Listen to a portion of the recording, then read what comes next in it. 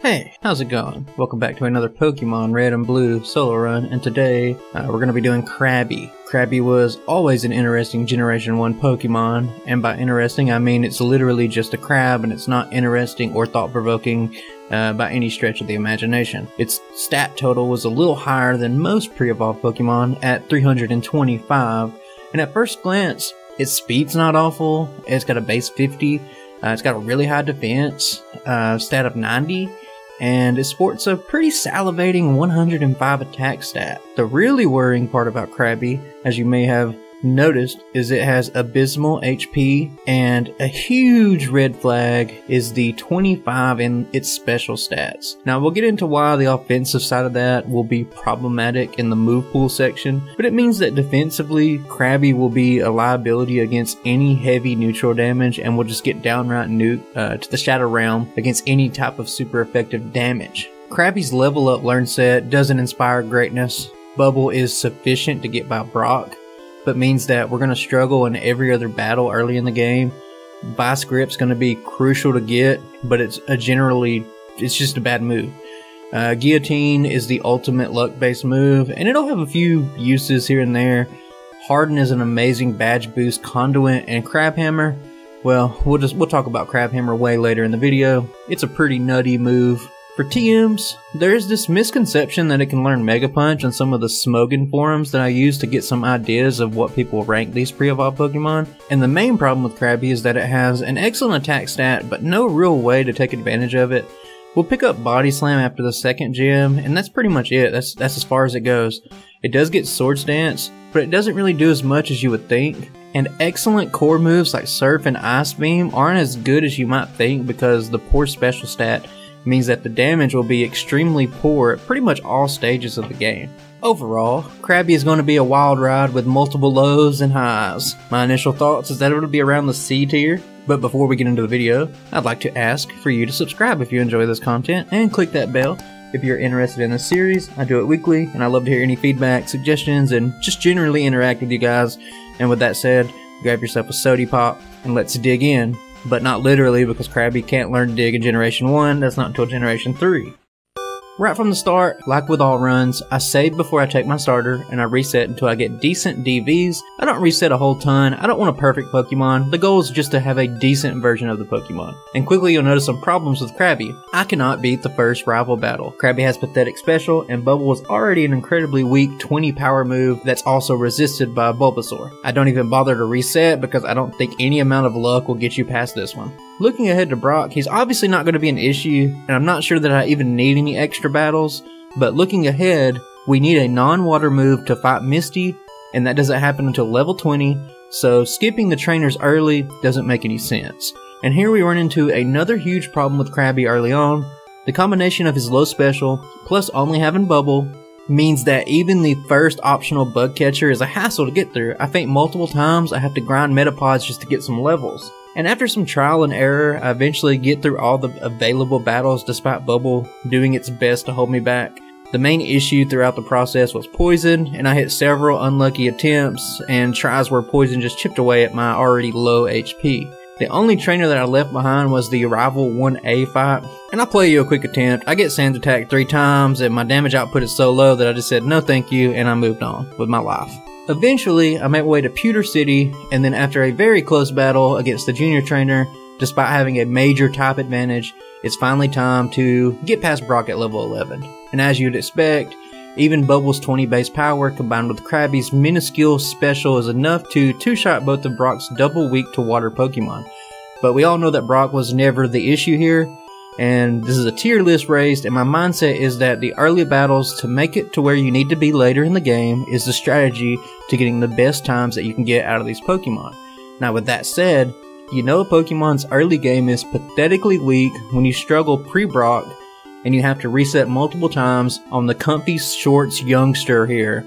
His Pokemon just do too much damage, and the Crabman, despite its excellent defense, just couldn't seem to get past it. Look at this successful attempt here and see how I barely scraped by with the skin of my teeth. Now, I wouldn't say all of the trainers here are overly difficult, but you do have to heal via potions or Poke Centers nearly every battle or two, and trainers like this Jigglypuff last can go to hell. Thankfully, Mount Moon wasn't that bad. Water Gun is an immediate double power boost to Bubble.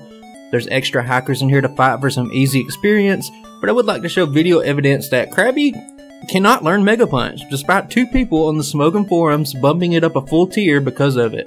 And I really wish it could learn it, as much as the next Krabby fanatic, but it simply cannot, and I can't change that. Finally, at the end of Mount Moon, I reached level 20 on the Super Nerd, and that gets us Vice Grip. It's a 55 base power normal move. It's nothing special, but it uses the attack stat, and that means that Krabby goes from a weak Pokemon to something that's pretty respectable. And with our higher defense and water typing, it's time to just go ahead and face Misty. I do lose the first attempt because of a Starmie critical hit, but the second attempt goes our way despite getting low in the process. And after that, it's time for rival number 2, and we do hit some luck here. The Pidgeotto uses Gust instead of the dreaded Sand Attack, and Vice Grip is a 2-hit knockout. All the other Pokemon go down to 1 hit, and Ivysaur goes for Growl. Vice Grip really makes a difference in the short time that we've had it, and going forward to Nugget Bridge and the routes to Bill's house, they're not really worth mentioning. I do fight some of the optional hackers here, just to get some extra experience since now that I have Bubble Beam and it's just fast to get through. Afterwards, it's time for the SSN, and like with most Pokemon, Body Slam is a valuable TM to pick up, and even more so with Krabby's attack stat, we'll end up sticking with it and using it the entire run. And after that, we can immediately see its power on rival number 3. The first attempt, I find out that I'm just out of range to 1-hit the Pidgeotto. I get Sand Attacked, and I go on to miss 2 key Body Slams at the end of the fight, and I get knocked out. The second time, the initial Body Slam triggers a retroactive potion instead. I don't take any Sand Attacks, thus I don't miss any Body Slams later in the fight, and I just sweep through it. Then we get cut from the captain, and at this stage, I'll be skipping Lieutenant Surge for obvious reasons. Outside of just being a water type, Krabby's poor special makes it much worse, and there's no doubt that Raichu would knock us out, probably with even a Thunder Shock. I'm honestly afraid to even think what a Thunderbolt would do. It'd probably fry my computer and force me to face reality. Instead, we'll go ahead and zoom through Rock Tunnel, and there's nothing to mention there, so we are moving on to Lavender Town, and this time I try something a little different. I decide to go ahead and handle rival number 4.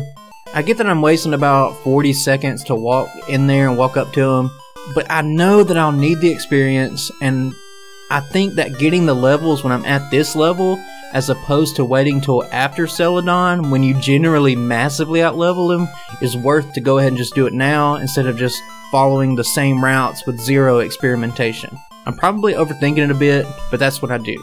Rival number 4, even if fought immediately, still poses no challenge. I'm not sure if the critical hit on Pidgeotto really would have mattered, but either way we avoid Sand Attack this time as well. Gyarados does take a couple of hits to go down, but since Krabby has good defense, even a bite that crits doesn't do too much. The other Pokemon get taken down with a single hit, and I do get the 1 out of 3 paralyzed chance on Ivysaur, and it doesn't even get the chance to attack. Afterward, it's on to the usual route of Celadon. I get the little girl some water for Ice Beam, and then it's on to the Rocket Hideout. And then the first Giovanni fight with a water type, it's always going to be a joke. Despite low special, the first 2 Pokemon are double weak to Bubble Beam, and Body Slams are easily enough to get past the Kangaskhan. After that, I go pick up Fly, and we can't use it just yet, so I head over to Saffron, and I take the short route to Vermilion, so that we can backtrack and take on Lieutenant Surge. The first time I face him, Body Slam plows through the first Pokemon, and since I'm a high level, it just barely misses knocking out the Raichu, and it goes for a Thunderbolt, and I get obliterated. The second time, it turns out that it was actually a range, and I do take out the Raichu in 1 hit, and I avoid any further Thunderbolt shenanigans. More importantly, we hit level 35 in the fight, and we get Crabhammer, and we're going to segue into everyone's favorite minute. Math Minute. Crabhammer is a 90 base power water move with a subpar 85% accuracy, but it's Krabby's best move. It gets the same type attack bonus, which would make it a 135 base power move, and that's nothing to scoff at, even with the poor special that we've been beating on like a dead horse. Like with Karate Chop or Slash, it is a high critical hit rate move, meaning that it takes a Pokemon's crit chance and puts an 8 times multiplier on it. Krabby has a base crit rate of about 9.77 crit, just shy of 1 out of 10. When you use Crab Hammer, the chance it will crit goes up to 78.13% chance, which is slightly less than 4 out of 5 times, which is pretty reliable. Also, if you quickly look at the formula of 2 times the Pokemon level plus 5 over your Pokemon's level plus 5 to calculate the critical hits damage multiplier at level 35, you'll see that we get about 1.875 times damage on a critical hit. So what does this all mean? Why are we doing math, Matt? Well, I say all of this to let you know that nearly 80% of the time, Crab Hammer, with all of this kept in mind, turns into an over 253 base power move that Krabby has at its disposal, and that's pretty nuts. Now keep in mind, as I've mentioned plenty of times already, that Krabby has a base special of 25, and even though this move looks absurd from a numbers perspective, it's not quite as overpowered as you'd really think. The point is, Crab Hammer is an absolute nuke, and it will be one of Krabby's most utilized tools going forward. And now, with that said, let's go back to your regularly scheduled Krabby programming. Now that we can use Fly, I finish up Pokemon Tower, and I get the Pokeflute, and now it's time just to go ahead and try Fuchsia City out as our next stop. And without showing every single battle, the jugglers inside Koga's gym were an absolute nightmare.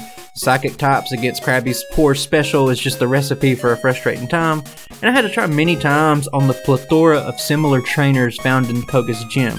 Eventually we pick up all the wins and we move on to Koga, and it does take me about 5 times or so to get through this fight. The muck and the 2 coffins aren't an issue at all, but it's just the self-destruct when I've been chipped down a little bit that kept getting me over and over. Eventually, I'm healthy enough when I make it to the Wheezing so that I hang on with 8 HP and I survive the self-destruct and we get our badge. From there, it's time to go ahead and get Sir, and then it's time for the dreaded Silphco, and I'm not excited about rival number 5 at all. It's also worth mentioning that I learned Harden at level 40, but we'll go into that soon. But I ended up getting past this fight on my first try, which is something I'm not sure I've ever done before in these runs. I don't mess around when it comes to the Pidgeot. I slam it down with 3 body slams, and it makes some bad AI move decisions, and the second one prompts a retroactive super potion. Gyarados comes in, and I know I'll need some badge boost with Harden, but not too many because I know I'll level up and lose it anyway. I probably could have only done 2 Hardens, but I do 3 instead, and it turns out to be a 2-shot on Gyarados. It does get off a Dragon Rage, which does a flat 40 HP, and Krabby has bad HP to begin with, so that's not very good. I level up after the fight, and I still have 3 more Hardens to do. At this point, I'm forced to set them up against Growlithe. And of course, it crits with the takedown. It gets me down to 13 HP, and I'm just seeing what happens at this point, and I'm finishing up the Hardens, and I get hit with yet another takedown, and I'm down to 6 HP. It goes for one that would finish the match, and it misses instead. Then comes in the Alakazam, and it's always scary, but 3 Hardens means that I outspeed it, and 1 Body Slam is enough to get past it. But at this point, I'm still only 6 HP against the Grass-type Venusaur. 1 Body Slam doesn't do it, and this battle is all but over, but Venusaur decides to go for Leech Seed. In Generation 3 or later, this would be a problem and would be dead right now, but in Generation 1, Leech Seed doesn't do its damage until after I take my turn, so it gives me another chance to do a Body Slam, and I take the victory by the smallest margins on my first try. It's worth mentioning that Swords Dance is in the building, and I do pick it up. I decided to stick with Harden, and we'll go into that before the Elite Four, but I think Harden is the better choice. But moving on, it's time for Giovanni number 2, and I set up some Hardens on the first Nidorino, and then Crab Hammers mixed with some Body Slams are easily enough to get past this battle, no issues at all. Next up, I go straight to Sabrina. The low special worries me a lot, but Krabby might be the luckiest Pokemon I've played with so far. First, the Kadabra goes for Disable, it fails. A Body Slam knocks it out. Then Mr. Mime comes in, and that's my chance to set up some badge boost. So I go for Hardens. I don't set up the full 6, just enough that I can speed the Alakazam, but Mr. Mime just ends up going for barriers and light screens for all of his turns. It does take a couple of moves to knock out, but we move on. Now the problems arise on Venomoth. A turn 1 Body Slam does tons of damage, but it's not enough for a one-shot. It responds with a Stun Spore. Now that I'm paralyzed, it hits a Psybeam for a respectable damage, and I inexplicably go for a Crab Hammer and I miss. I don't know why I did this. This allows Venomoth to get off another Psybeam, but this time it critically hits and takes me down to 6 HP, and I'm unable to move due to paralysis during the next turn. and at this point it's all but done for. But it goes for a leech life, and it only does a puny 3 points of damage, and I take it out. But there's no way I'm beating Alakazam at 6 HP, right, while I'm paralyzed? Well, you'd be wrong. It comes in, it goes for recover like a genius, I go for a body slam, and I connect for a one-shot and get another improbable win in my last 3 battles. I love Generation 1. I'm still saving Erica at this point, so that's the last place I'll go. So we head down to Cinnabar. I surf down from Pallet Town, and I head to face Blaine. I see no reason at this stage to skip what are pretty much just the easiest trainers in the game for me, and just free experience. But I do have to answer my favorite question, Tombstoner, brother, correctly, because in my heart I know it's a real TM, and I get lied to by the game saying it's not, and then after that we move on to face Blaine. And as you would think, this is Krabby's easiest gym outside of Brock. I have my choice of Crab Hammer or Body Slam. I set up some Hardens on Growlithe, and while I don't necessarily one-shot everything, my high defenses and resistance to fire means that I can outpace the tougher Pokemon. Eventually I take down the Arcanine, and we pick up our 6th gym. Now we've put off Erica for long enough. It's time for the famous 100% critical hit Razor Leaf Victory Bell. How will Krabby do?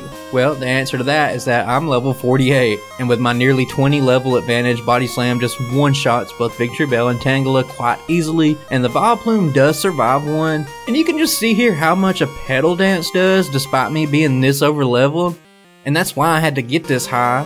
Krabby's special defense and HP are a wet piece of tissue paper, but alas, we get it done. Afterwards, since I'm in the area, I spend all of my money on Calcium and Carbos.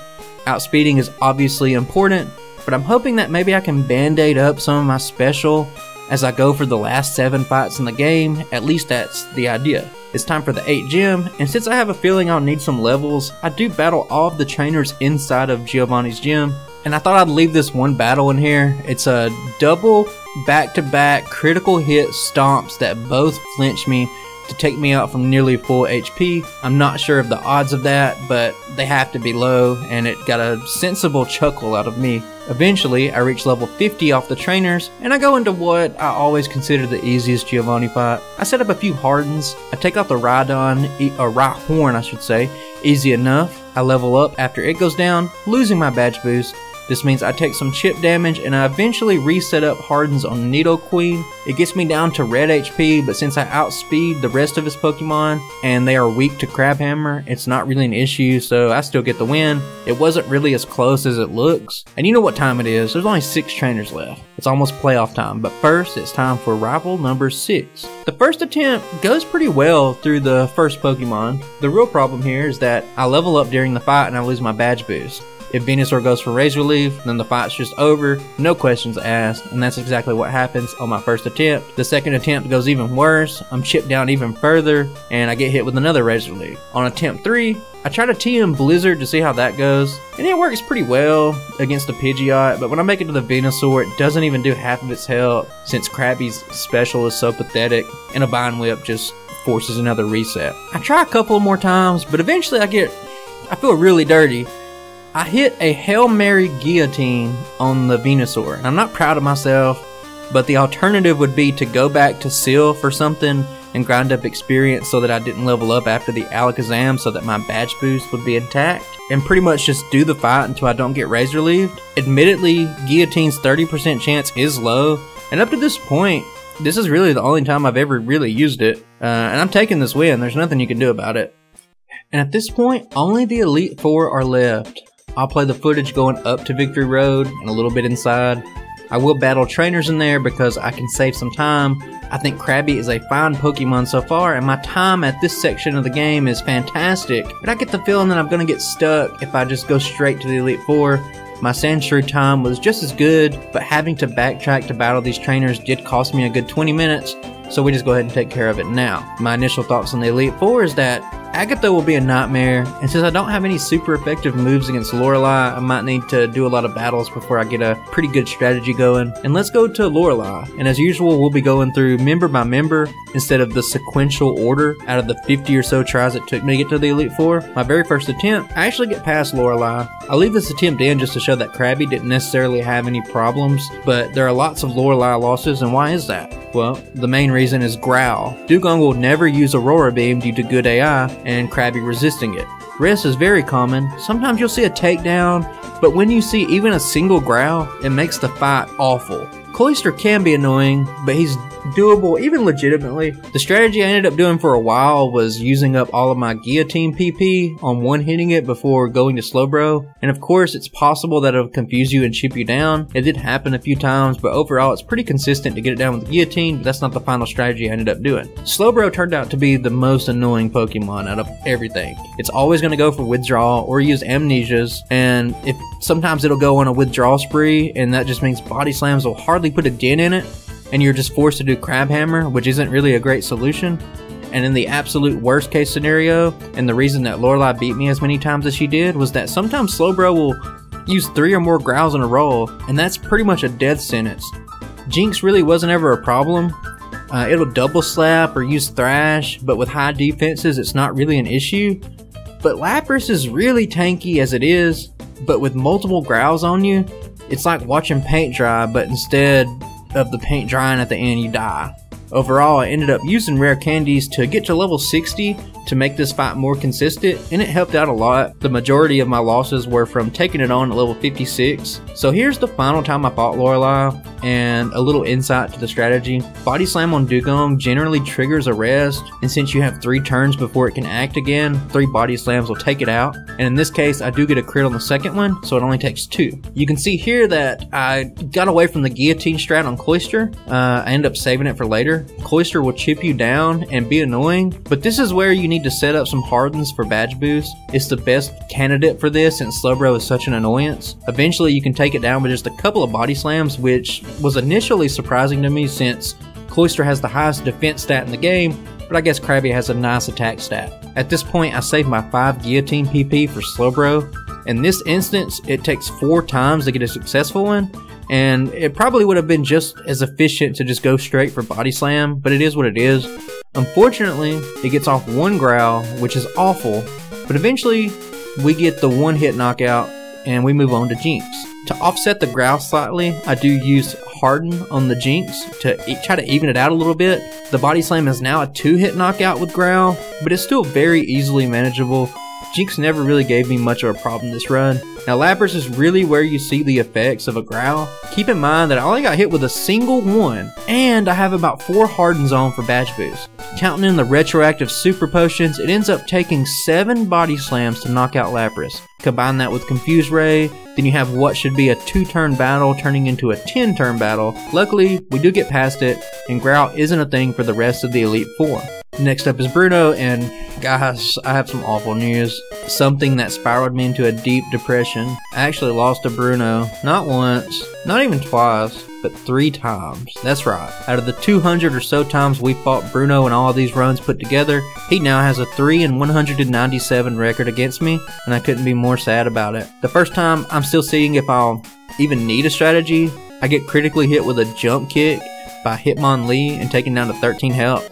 I still almost pull it off, but my first Crab Hammer against Machamp gets the 1 out of 5 chance to not crit, and the second one just can't take it out, and submission finishes me off. The second time, a second body slam decides that it's not going to take out the Hitmonchan, and a Thunder Punch critically hits me down to a single point of HP, and not only that, it paralyzes me.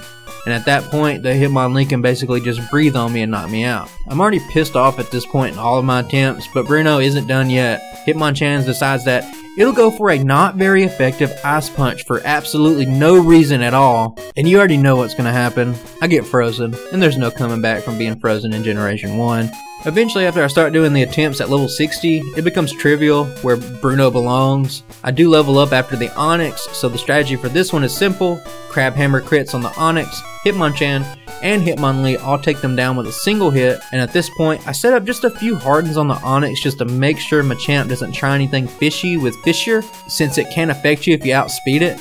And then I take it out, and ultimately we knock out the Machamp in 2 hits. Let us never speak of these 3 losses again, and don't mention it in the comment section, I beg of you. Third up is Agatha. To put it simple as I can, this fight is hell. So many things can and usually did go wrong. I used rare candies to get up to the mid 60s, and I replaced Guillotine with Blizzard at this point since Guillotine can affect most of her Pokemon. You can see in the first clip that Crabhammer does alright damage, but unless Gengar uses Dream Eater for no reason or misses a Hypnosis, it generally turns out bad. I rarely got lucky, I get confused, I hurt myself, and I ultimately get taken out by a Nightshade. The second clip, I don't even get a chance to do anything. I get put to sleep and slammed with 2 Dream Eaters, and that's that. The next attempt, you can see some genuine progress.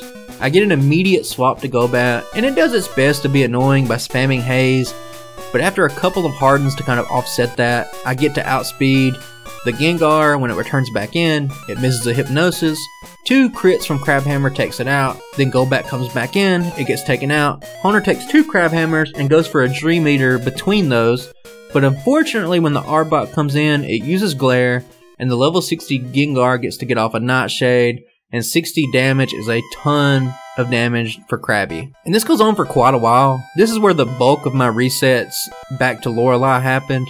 Looking back, Mimic for Hypnosis may have been the play, but I didn't go that route.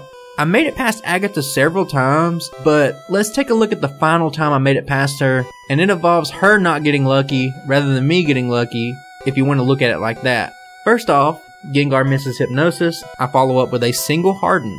One lets me outspeed Gengar, which is huge. I get my first Crabhammer off, and it looks like another 3 hit. It goes for Nightshade, it does heavy damage, but it's better than anything else.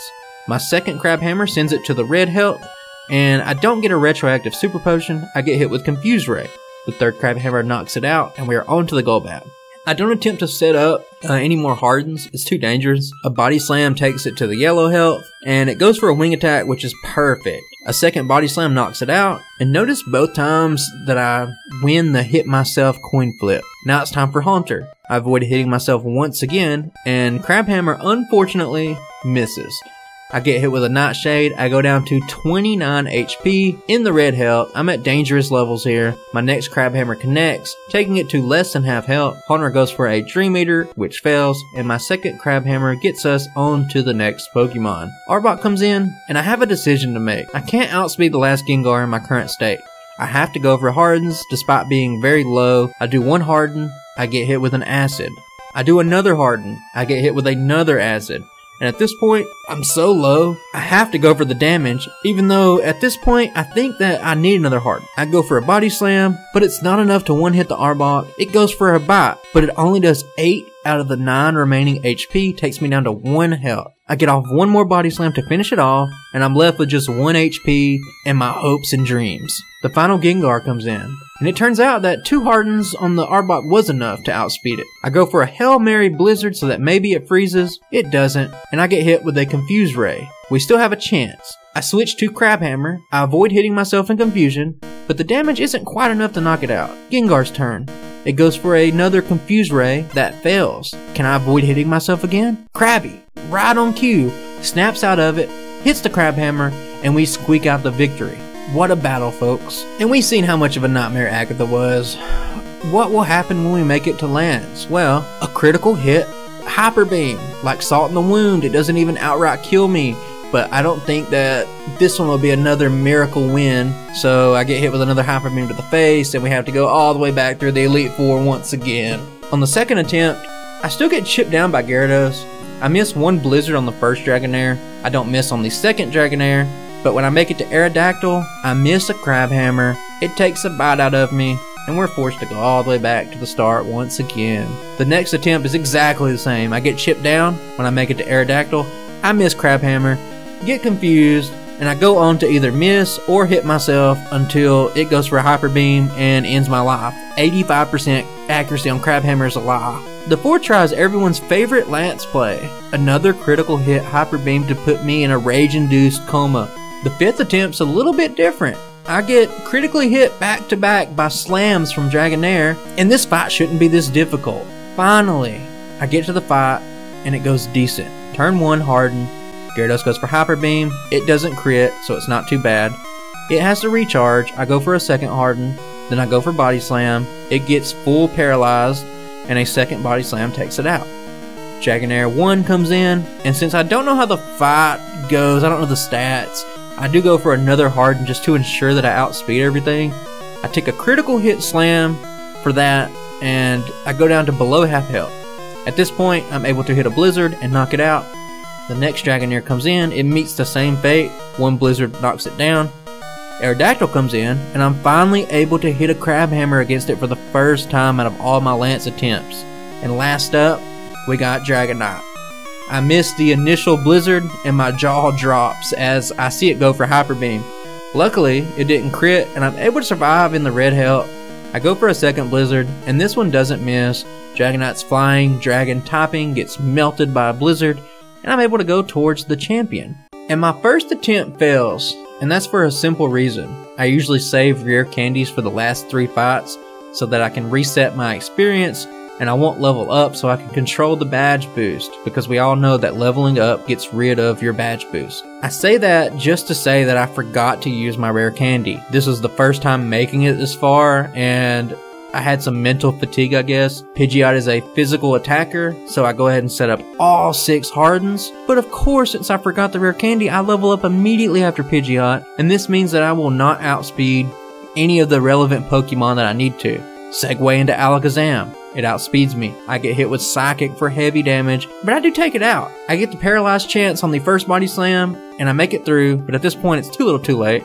Although I'm able to get past Rhydon, Gyarados, and Arcanine, the Blizzard isn't enough to one-hit the Venusaur, and pretty much any damaging move can kill me. It does a Mega Drain, and we're forced to restart. So finally, after all the tries, getting past the other Elite Four members 50 times, who knows how many times, I make it back. I don't forget my rare candy. I only use 4 Hardens against the Pidgeot, just in case I level up at some point during the fight. 4 should be enough to outspeed Alakazam, and Blizzard just misses knocking out the Pidgeot in one hit. A full restore takes it back to full health, so I go for 2 Body Slams to get the job done to reserve some Blizzard PP just in case. And since I didn't level up this time, I both outspeed and do more damage to the Alakazam, meaning that I can one-hit it and I don't have to worry about Psychic.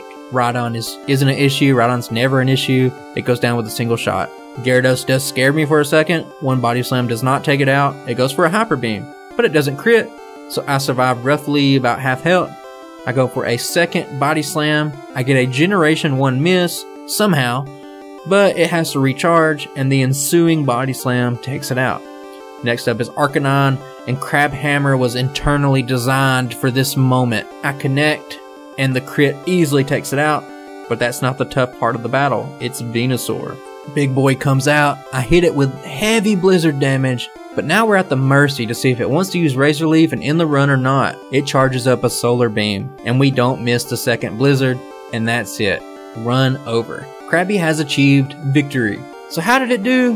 What are my thoughts? Well, Krabby had an amazing time, and we'll pull up the tier list later, but it finished with an astonishing 4 hours and 46 minutes of in-game time. It was just 4 minutes shy of Bellsprout's top time, but remember that Bellsprout wasted a lot of time doing struggle strategies against Dragonite because I messed up. Overall, I thought Krabby was pretty unique. It's a Pokemon that has good special moves, but stats that can't take advantage of it. And on the inverse of that, it has an amazing attack stat, but only Body Slam to use it with. There are some moves like Swords Dance and Mimic that might have made a difference, but considering how little you actually use the attack stat, I stuck with Harden, since you can use it 6 times as opposed to Swords Dance 3. I really wish that we could have seen what Crabhammer would have done if it used the attack stat. It's an amazing move, and I'm glad we get to use it. I'm pretty sure Krabby and Kingler are the only people that get it. My overall thoughts on the run was that Krabby performed way better than I thought. The special stat was a huge red flag,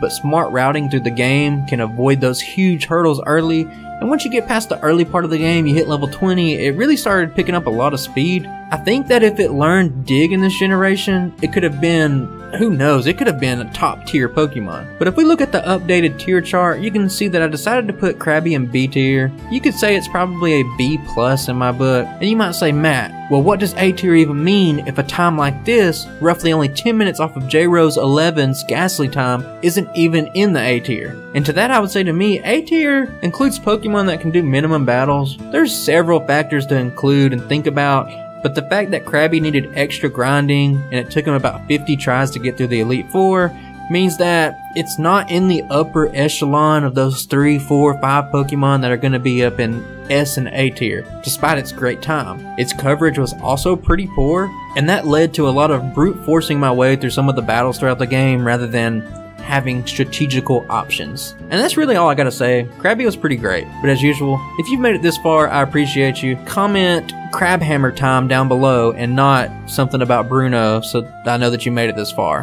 And I guess I will see you guys on the next video. Bye.